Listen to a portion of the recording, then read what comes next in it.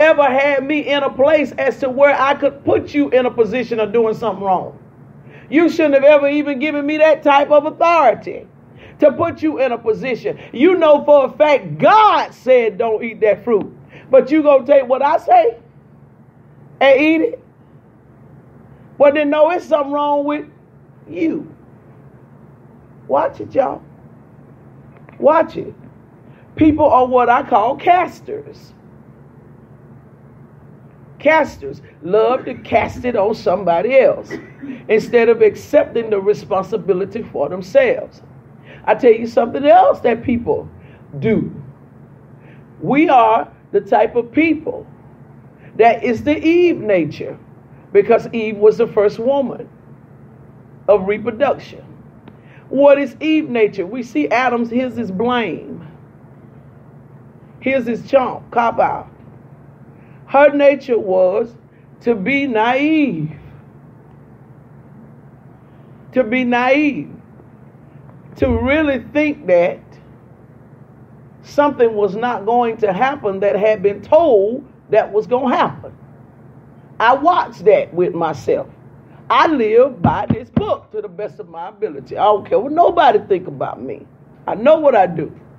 I take this book because I believe it. Naive. She was naive in the context of thinking that what had been told was going to happen wasn't going to happen. He said that in the day that you eat of the fruit thereof, thou shalt surely what? That's what he said, ain't it? But for some reason, she was of the thought that that was not true. That was not going to happen. That's why the Bible says that you have to be careful, because before you know it, you will be done called a lie the truth, and called the truth a lie. So she was under, no, that ain't going to happen like that. That's the reason why people think that they can do stuff that violate these laws and principles in this book and think that ain't nothing going to happen to them. They are of the persuasion of thinking that because God is merciful, that he is going to forgive that stuff and it's going to be okay. That they can live any type of way and God love, he just loved me and it's going to be fine. Baby. He told them that when y'all do this, you got to get out the garden. And didn't he put them out? Did he put them out? Did they die? They did, didn't they? See, that's why I say you got to be careful. You got to watch a spirit of being naive. Listen to what it said. Lord, have mercy. Listen to the word. That nah means, that ain't going to happen. That ain't going to go like that. God ain't going to do nothing to you. Satan hit her straight with the flesh. Did God say you will surely die? Eve. He didn't say you were going to die. Eve. He didn't say that was going to happen to you. Eve. You have to watch that. There's a spirit of being naive. Oh, God, help me. I watch this stuff, y'all. I watch this stuff with me. I work on me. You got to work on you. I'm just giving you wisdom. I work on me. I pay attention to stuff. I watch myself. You can literally deceive yourself.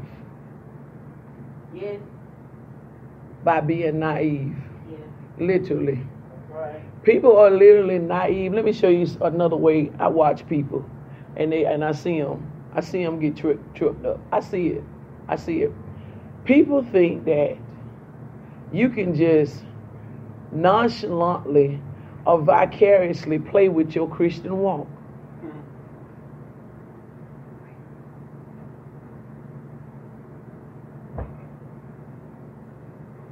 I feel a chill in here.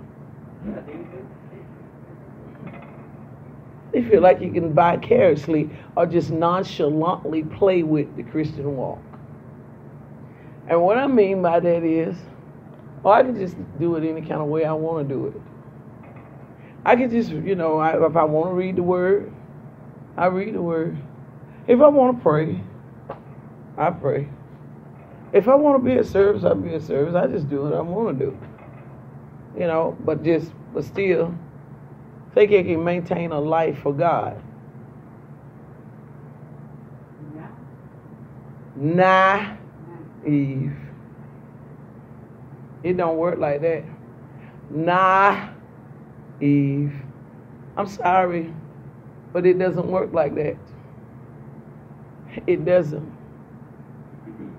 The human nature, which was the part that they were released into when they fell, will begin to dominate so much over the spirit till before you know it, you are out.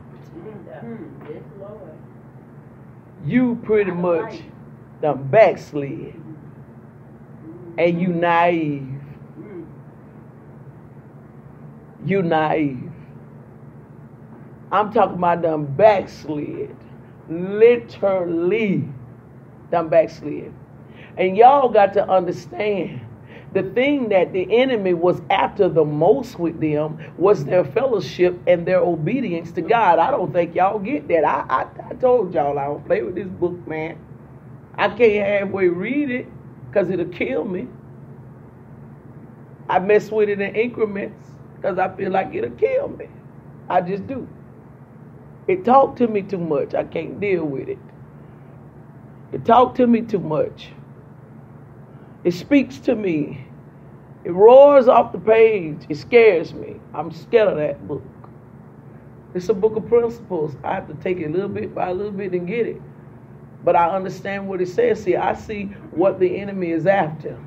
You got to understand in your life what the devil is after. I think y'all play with this too much. That's just me. You play with it too much. You don't understand what he's really after.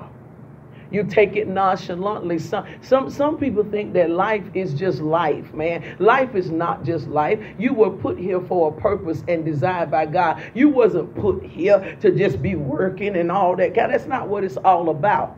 It is not. That's a part of what you do in life because laboring is a part. But it's more to that. There is a purpose and a divine destiny that is put on your life. There is an impact. There is a life of a servant, first of all, that you were put here on this earth to do. And the enemy was after that. He was after the fact that they were able to live in this place, in this beautiful, secluded place that the Lord has set for them. This purpose place that was nothing missing, nothing broken. There was nothing lacking in this place. This is where the Lord puts them, and all he says to them is just tend to that, which means that, listen, if you trim the rose bush will return. Y'all don't get that. You hear that? All you got to do is trim it, baby, and it'll keep on producing. So he put them in a place where there was always going to be some reproduction that was going on. Not only that, but he put them in a place where there was fellowship with him. I don't think y'all understand what the devil is really after, what he's trying to do. He wants to take you out of that place. He don't want you to live in that place where nothing is missing, nothing is broken, nothing is denied from you. He don't want you to be in that place of fellowship. That's what he is after. And when you just naive,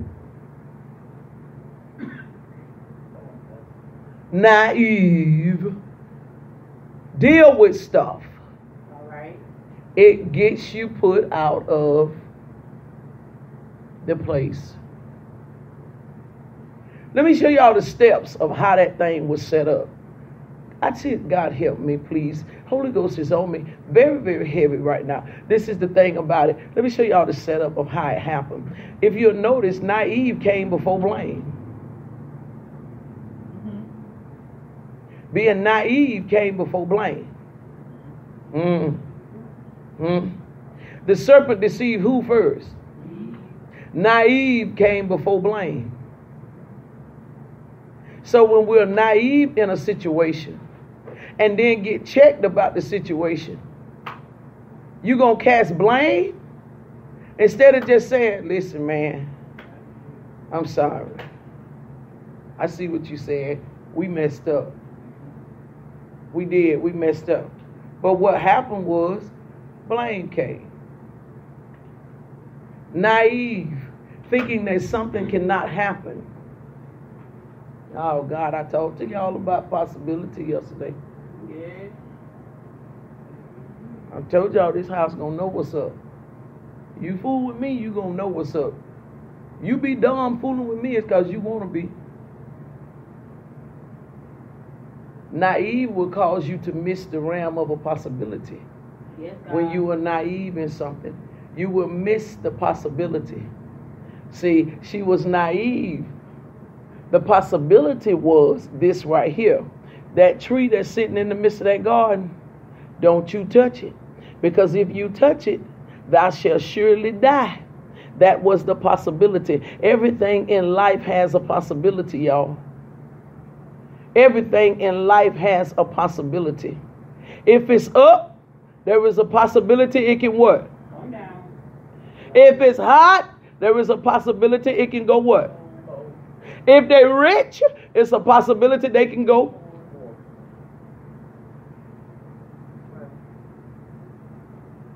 If they save, it's a possibility they can backslide. Everything has a possibility. If they married, it's a possibility they can get. Everything has a possibility. And how you mess around and get caught up and get messed up in the possibility is when you are naive.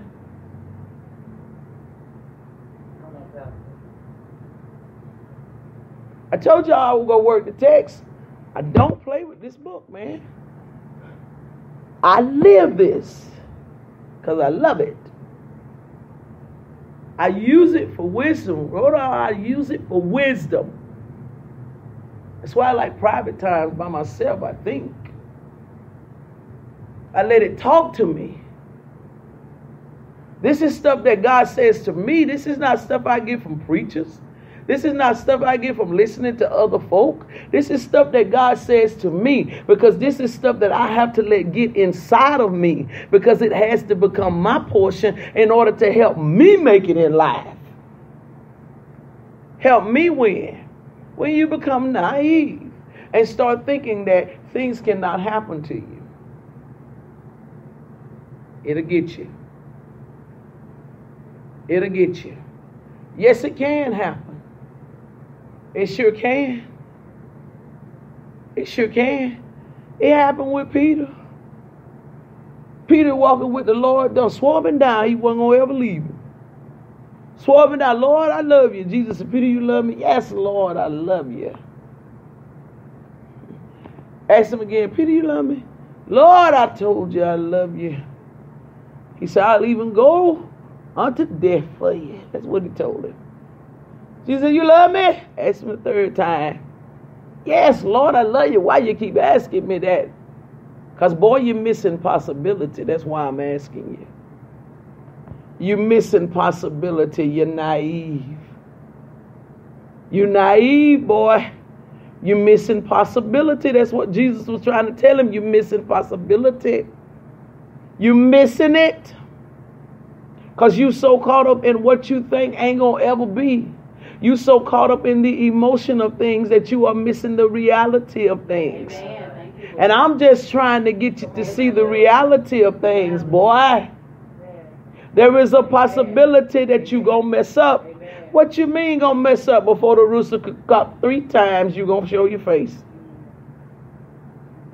Because of possibility. So if you ever live in a realm of being naive and don't see the possibility of a thing, that's when that thing will show up.